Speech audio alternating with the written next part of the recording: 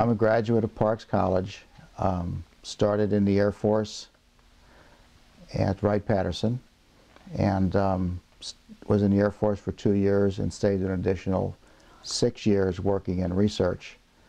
And then I returned to McDonnell Douglas and stayed there for 30 years, and finally ended up at Parks College again as an endowed chair.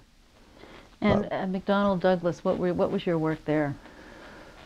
It involved a lot of high-speed work, hypersonics.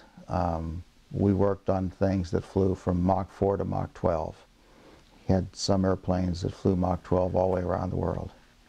And just for the benefit of people, can you just explain what the Mach refers to? Mach number is how many faster than the speed of sound you are. So literally a Mach 12 airplane flies about 12,000 feet per second, or about 14,000 miles an hour. And it could fly all the way around the world. Almost built it.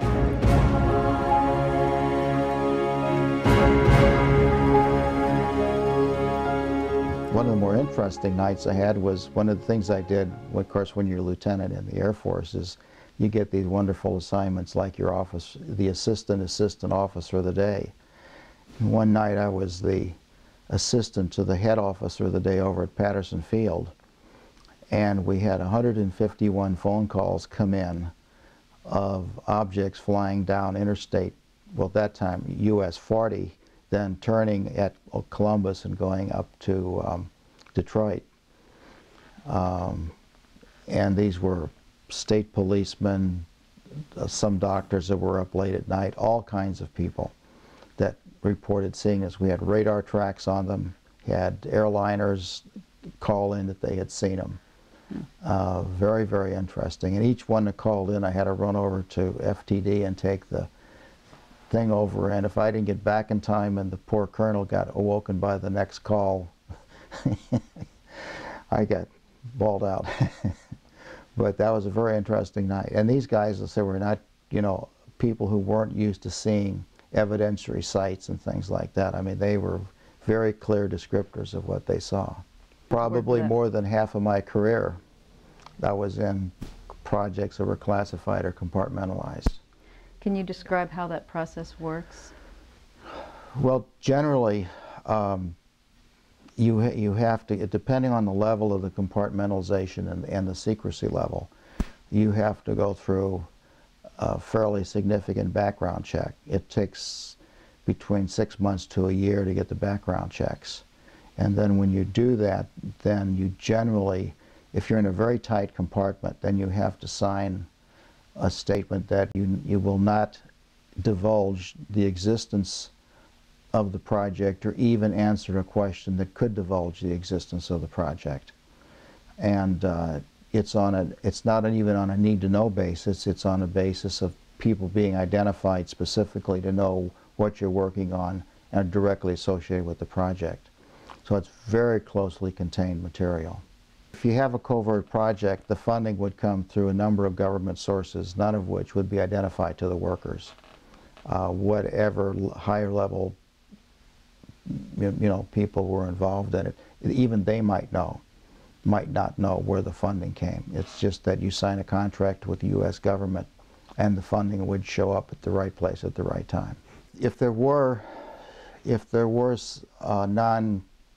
non-earthbound sources of the information, you would, at least at the people that were doing the design work or doing the analysis work, would never have any idea of where it came from. All you would have to do is visit Russia to see how they did it.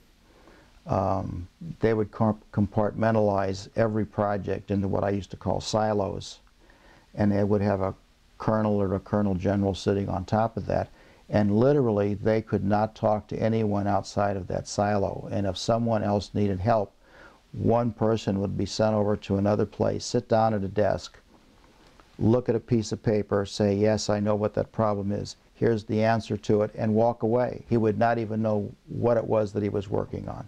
There's giant triangles that appear over Palmdale that move very slow.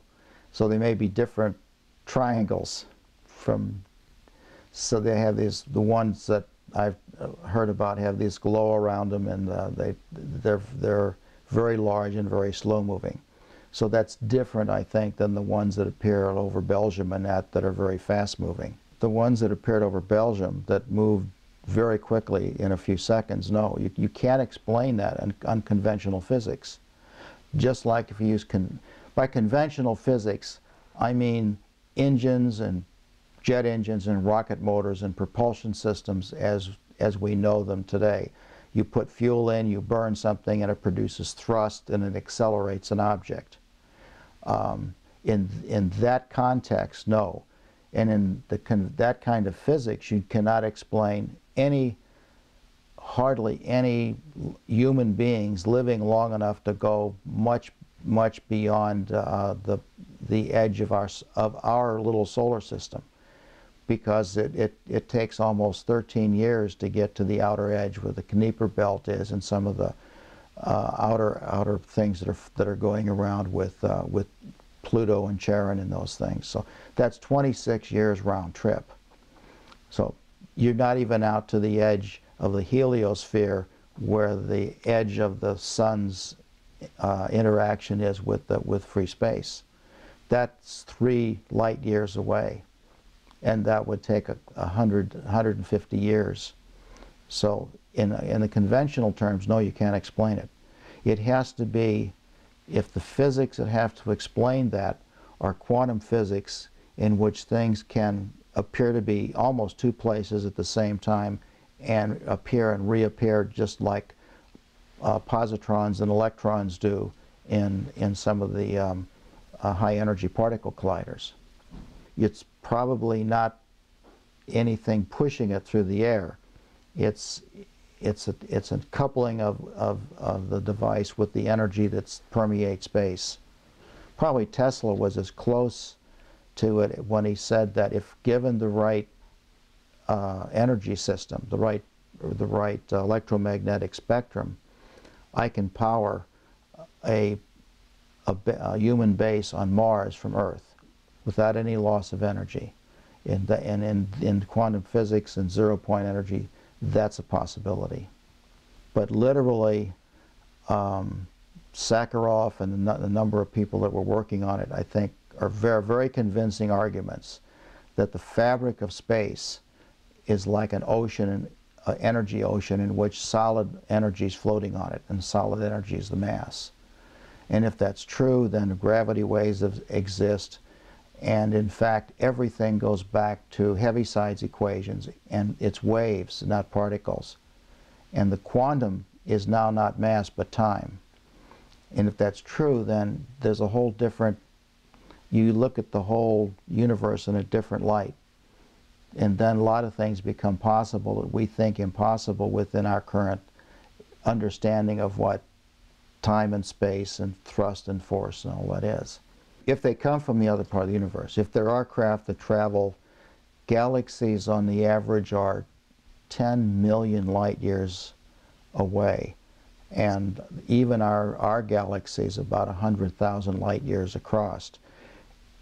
All of the conventional thrust and force mechanisms that we conceive of just won't work in terms of human time frames.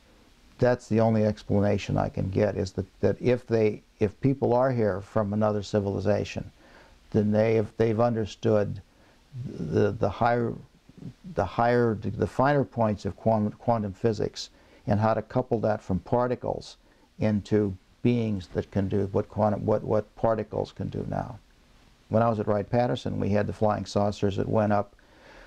I think they covered the distance from Columbus to Detroit in something like equivalent of about 20,000 miles an hour.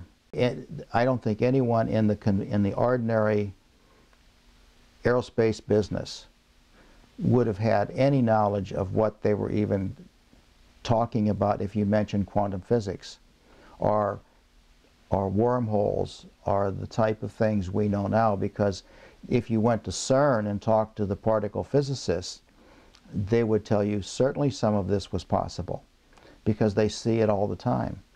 Where they think they see mass, they really see energy frozen in a time quantum, and what they're seeing is is really a frozen bundle of energy, and it moves back and forth almost without any restriction. I thought there were enough credible stories that I may not be able to explain them, but they weren't phenomenon that were people's imagination. Whatever they saw was real, but I couldn't explain how it was real, what made it real. But I think they saw what they saw. Near St. Louis, there was a fairly large triangular object seen, and it covered the distance down to South St. Louis. In some of its sightings, it was moving relatively benignly, but then it literally jumped about 20 miles in a couple of seconds.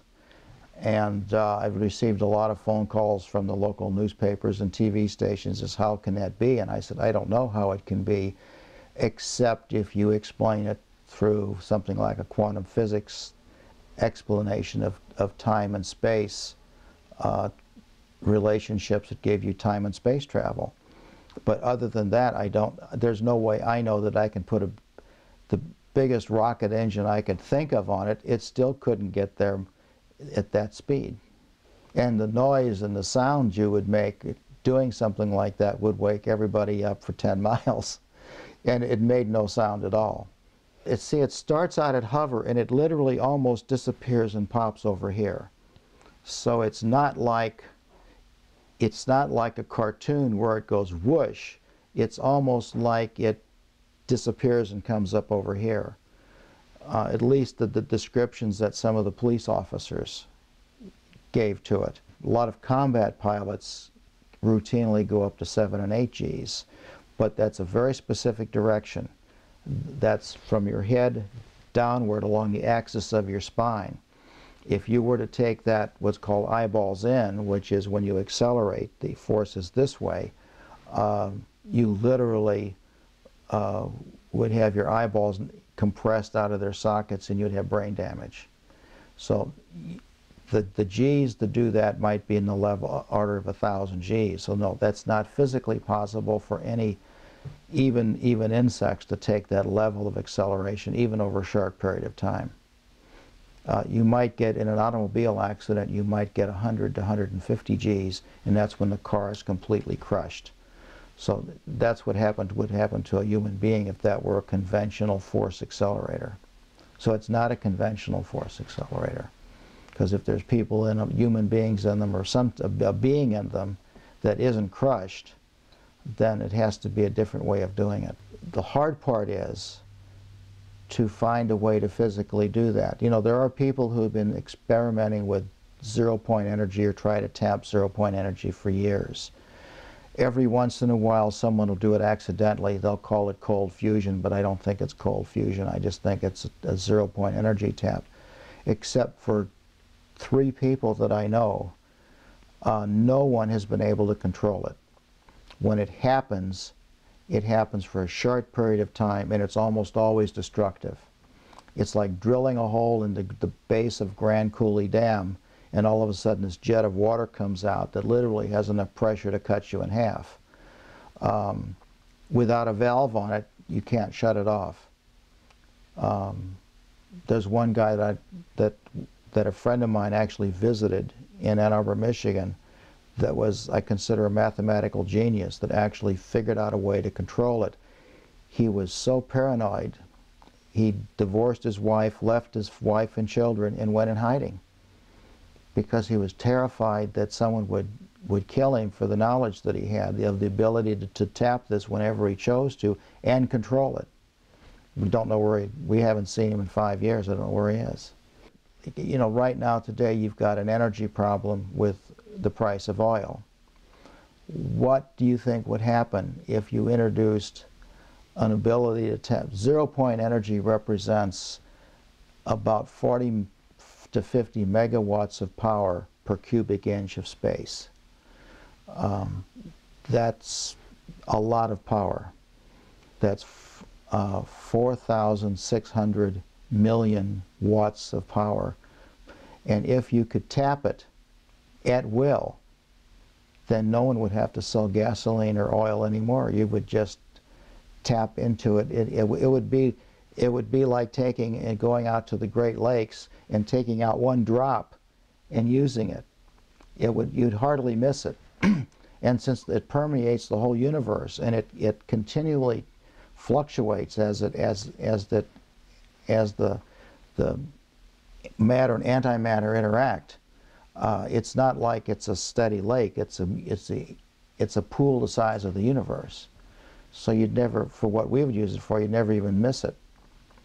The only thing this one guy claimed that happened is, if you bottle it and move it to another location and release it, he sounded exactly like Mr. Spock. He said you create a tear in the time domain of the local space and actually cause a problem, which he claims he did, and he will never do it again, which is bottle and move it. The other part is that it doesn't work on conventional jet engines. One has to create an actual zero-point energy engine to do that. This one guy in Ann Arbor, Michigan had one running in his basement, not connected to any power source whatsoever, sitting in the middle of a table, and it had been running for a year. Yeah, of the ones I've seen, now they might be able to make an engine that would drive an automobile, or they might make a motor that would drive a pump for a well in Africa somewhere, or a generator to power a village. But none of them would have even the inkling of how you would build a ship the size of a football field and make it move at the speeds that apparently it moved. And speed's actually the wrong word. What appeared to be changing in location in very rapid times. Because conventionally we think of this as speeding through space, but what if it really acts like some of the high energy particles at CERN? They really transfer into energy and reappear over here, and there was no mass that went anywhere, because all mass is solid energy. And if you find a way to move back and forth with that, the conventional wisdom is that a complex organic structure like us cannot transfer back and forth from energy to solid, but that's because we've never seen it done. What you represent is solid energy. Now, what you see, you think you're solid, right? In fact, the distance between the atoms in your body are almost exactly relatively proportional to the same distance as the planets around the sun. So in fact, if you could look at your individual atoms, you would be 98% space. If you were the equivalent of a neutron star, which is only the nucleus and the electrons compressed, you would fit on the point of a pin. So when you really get down to what you're made out of, the total electronic, the total state of you is on the point of a pin. James S. McDonnell actually had an institute to study paranormal psychology. That's why his airplanes were named Banshee and Phantom. He was an Irishman who was very Scotsman, very much interested in the spiritual world and the paranormal. And he had part of his research department working with a foundation he had to study the paranormal.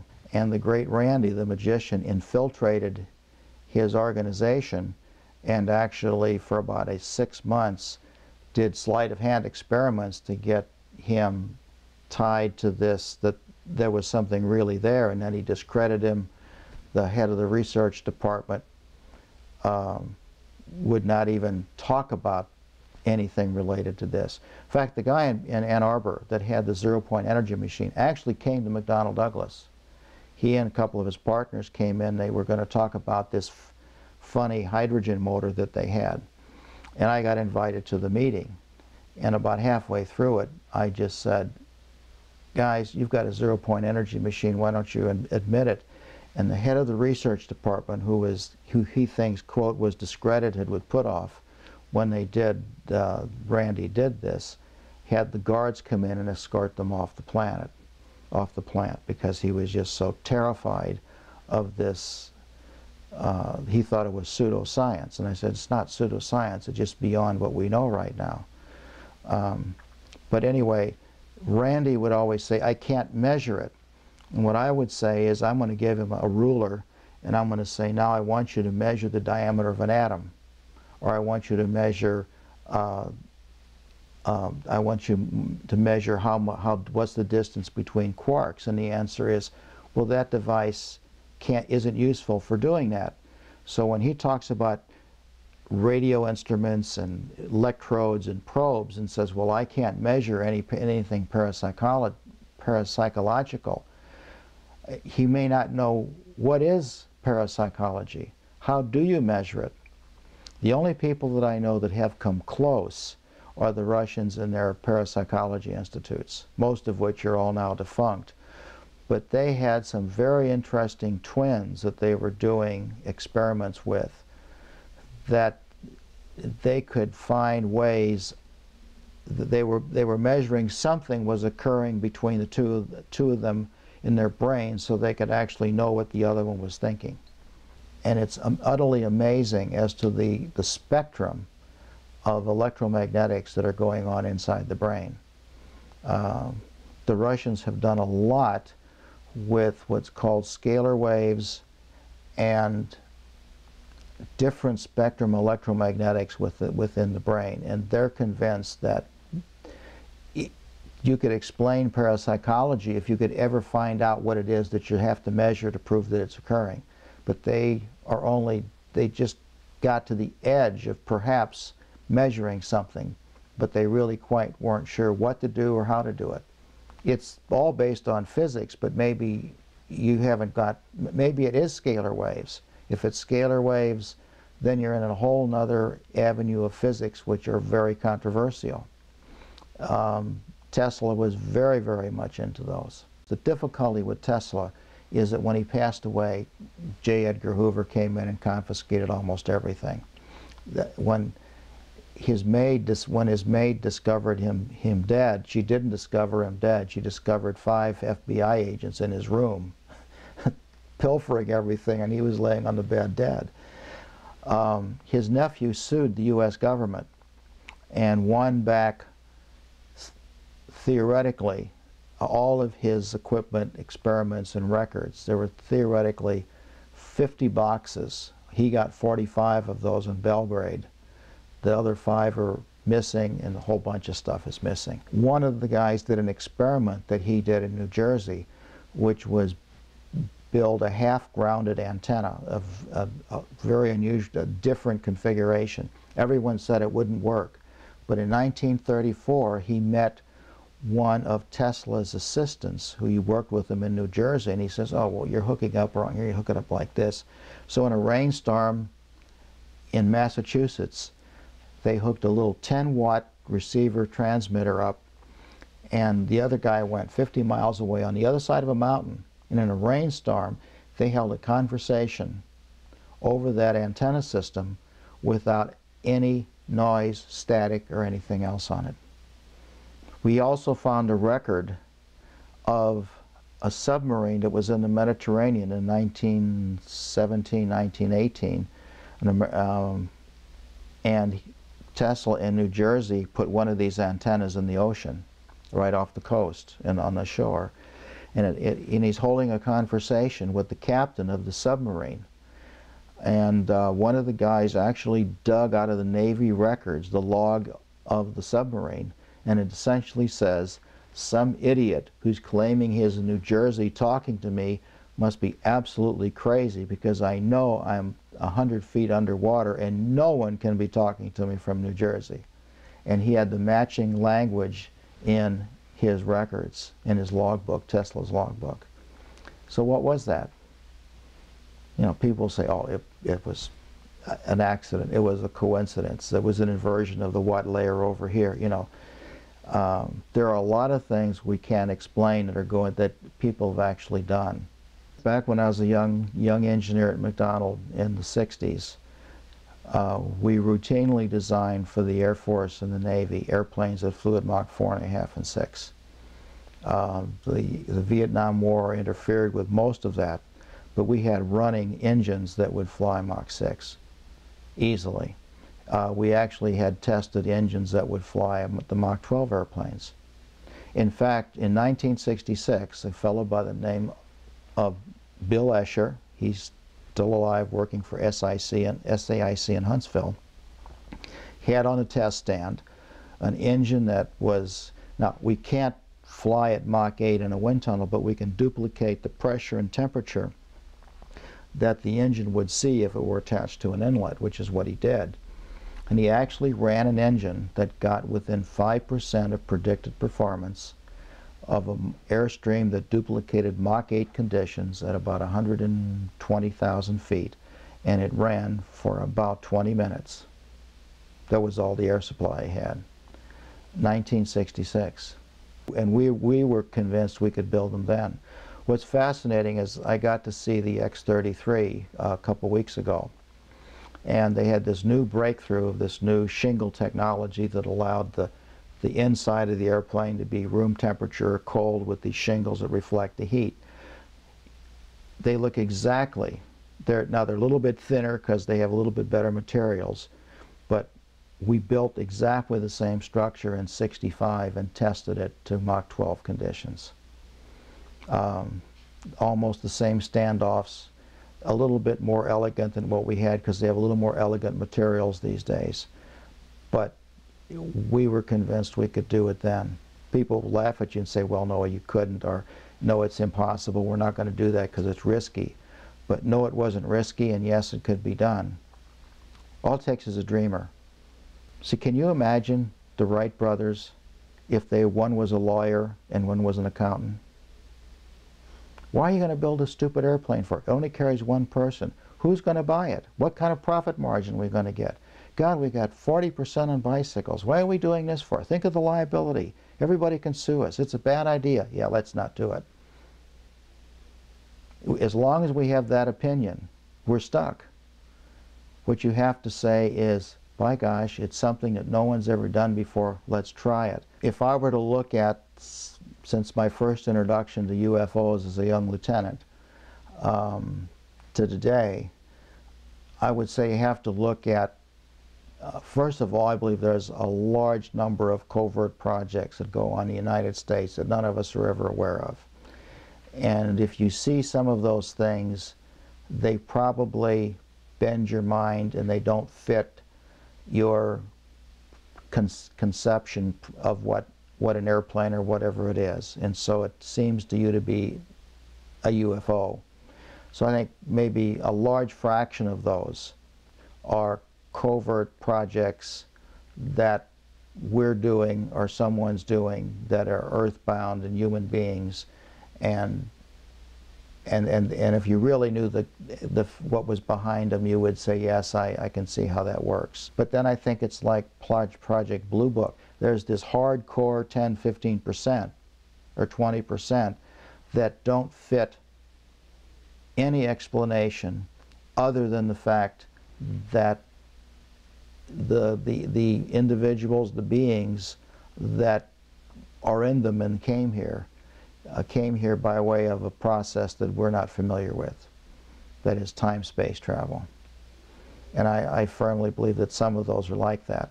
The history of the world has been that the wrong individual getting that information can use it for a lot of destructive things. Not everyone would use it for the betterment. Almost anything you can think of can be turned around to be used as a weapon. And when you get into these kind of energy-time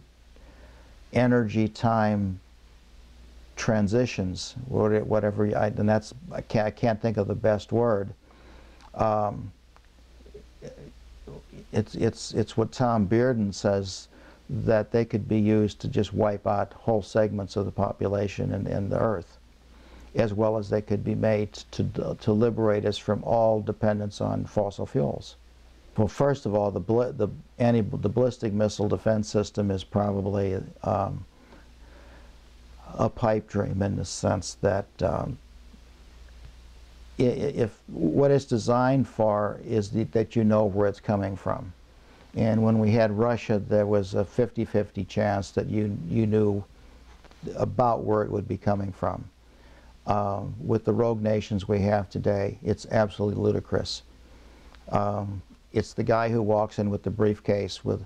Remember that in the 50s, they built a nuclear warhead that fit inside a Sparrow, AIM-7 Sparrow, which has an 8-inch diameter body. And that was a quarter-kiloton weapon. That'll fit inside any briefcase you can think of. Now, the guy may die carrying it, but he's going to die anyway, so what difference does it make? I'm far more afraid of that than... If beings can travel in time-space, then anything we would put in orbit as a weapon would be like going against Genghis Khan with a firecracker. You know, it doesn't make sense. You know, when we talk about zero-point energy, what that means is that when everything comes down to rest, there's still energy left. It's like sea level in the ocean. And there is a constant flow of energy between matter and antimatter as it annihilates itself and recreates itself. It occurs in stars. All of these big star factories you see now with Hubble is a continual exchange of energy. And although the average is zero, that zero may be a pretty high level above nothing at all. And what Sakharov and some of the physicists said is that it's this level that creates the background for the universe to exist. There's a group of Russians that used that tube to repeat an experiment that Tesla ran in Colorado Springs. When he ran it, he actually he tapped so much energy that the electric energy flowed back through the wire and actually destroyed the power station at Colorado Springs. And when the Russians repeated it at Moscow Aviation Institute, they blew up the 1 megawatt power station at MAI. This was 1980. When I got involved in space again with Sandy McDonald and we started what eventually became National Aerospace Plane, I met a group of Russians over in England at a conference, and one of them had been involved in transmitting energy from an antenna on the ground to a satellite in orbit back down to Moscow with only about 10-15% losses. And he said the reason we can do this is a scalar wave projector, and here's what it uses. And he opens up his loose leaf binder and says, now you can't take any pictures of this or make any sketches, just look at it, and lo and behold, there's the tube I saw in Smiljan, Yugoslavia. And this was the antenna that what Caspar Weinberger was saying was the anti-ballistic missile thing. And he told me even then, he says, you know, if you ever go in the building, all you're going to see is an empty concrete building with a couple of cables, because it's not an anti-ballistic missile radar, it's a scalar wave transmitter. And finally, when the DOD got in there, they found an empty concrete building with a couple of wires in it, and he said, they pulled everything out.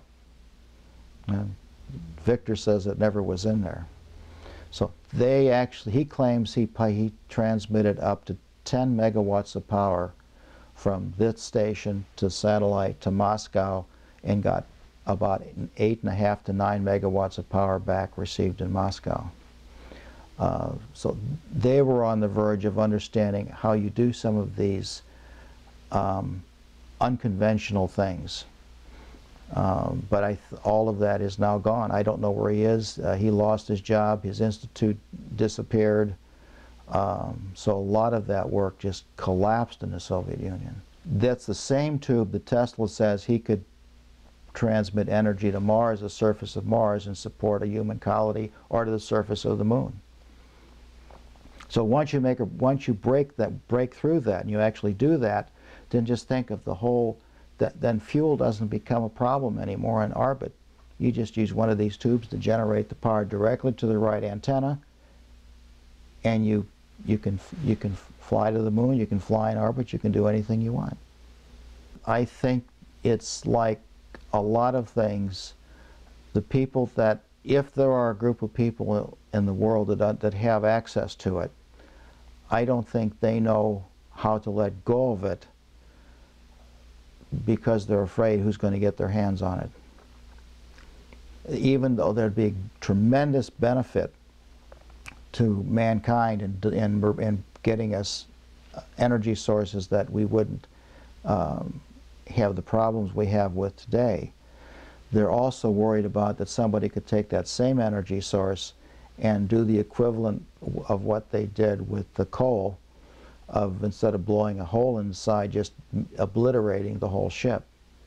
It's like trying to describe Casper the friendly ghost. You might see a cartoon of him, but you don't know how big he is, you don't know where his funding comes from, you don't know how many there are, because of the compartmentalization and the oath that people have to take. I mean, I know people today that worked on one of the things that I worked on, that if you asked them, do you recognize this name, they would, even if I can show it to you on the internet. There's some things that have come up recently on the internet where some of the stuff that I was associated with, their names are now on the internet. They would say, no, I have no idea what you're talking about. In their 70s now. But they still absolutely would never admit that they even know what you're talking about. So you don't know. You have no idea. But it's probably larger than you think.